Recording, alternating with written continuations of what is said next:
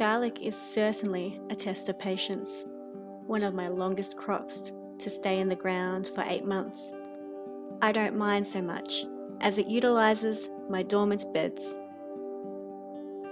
For me, I plant my garlic in April, during one of my busiest periods in the garden. Autumn harvests and preservation is in full swing during this time.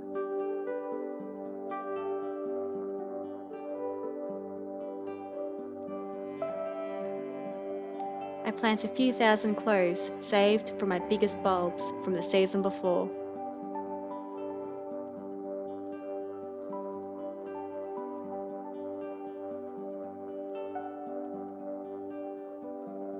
Not all of my harvest is for my family. The majority gets sold as a cash crop to purchase staples I cannot grow. Some gets placed in my veggie boxes for customers to enjoy weekly, and the remainder gets bartered for things I cannot produce on my farm. In my cool, temperate climate, I find that rock and bowl performs the best, but I do grow many other varieties that all grow well, like Italian late, which is also suited to warmer climates, mammoth, Monaro purple, dynamite purple, Spanish roja, and rojo de Castro. I grow this range of garlic not just for the variance and flavour, but for the extended storage qualities too.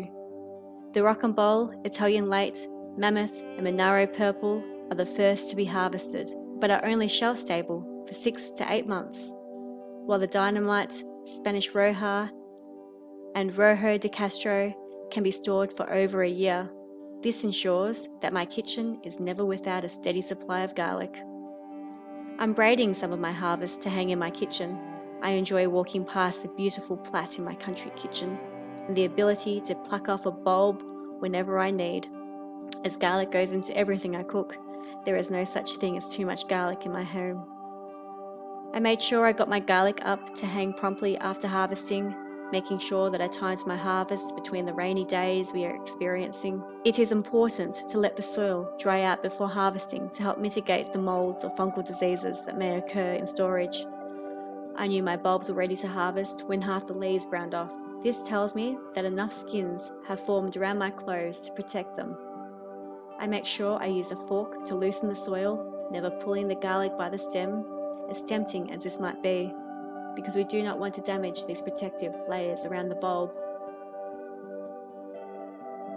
Once they have dried throughout, usually after 2 to 4 weeks of hanging, it's time to braid your soft neck varieties.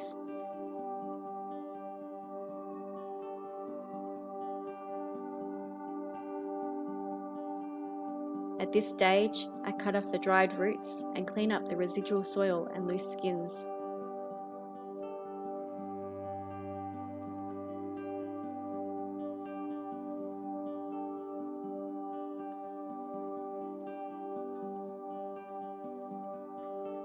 I take the largest 3 of my bulbs that I wish to include in this braid and bundle them together, crossing the first 2 over and placing the 3rd on top. I like to tie them together with some twine at this stage to secure them, making braiding much easier.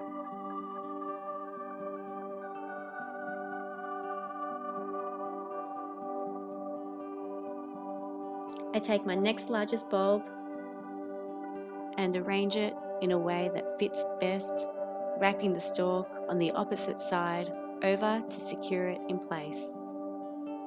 Moving those stalks over to the left, we are going to end up with 2 separate sections of the stalk instead of 3 you would usually use for braiding hair. This one is more of a fishtail braid. I now select another of my largest bulbs, arranging it in a way that it fits and looks best, ensuring I wrap the stem with an opposite piece of stalk to secure it in place. I continue this until my braid is long enough.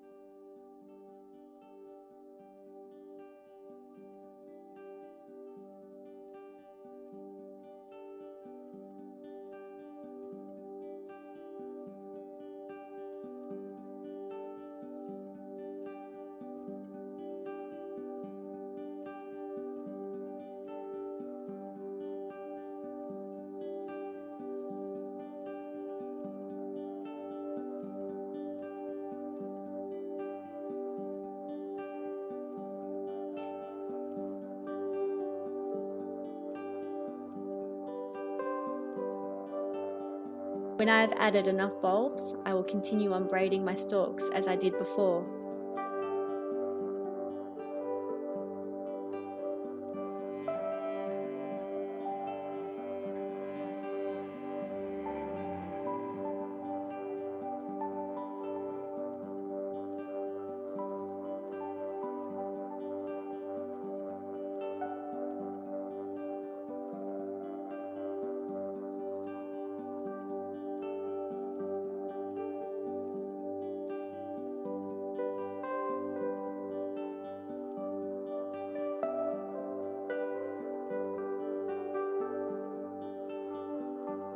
I now tie the stalks off and loop the remaining stalks around and secure them together.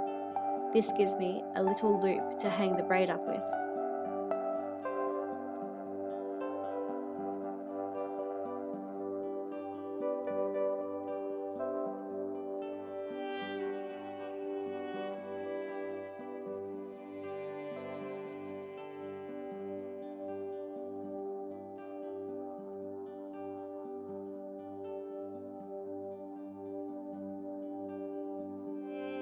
Garlic helps me live my permaculture way of life. I am able to store some for the future, sell some to purchase things I cannot grow or acquire locally, and barter the rest for things I cannot produce but can acquire locally to close the loop on my level of consumerism. I am so grateful for these simple little pleasures. So much abundance has filled our baskets.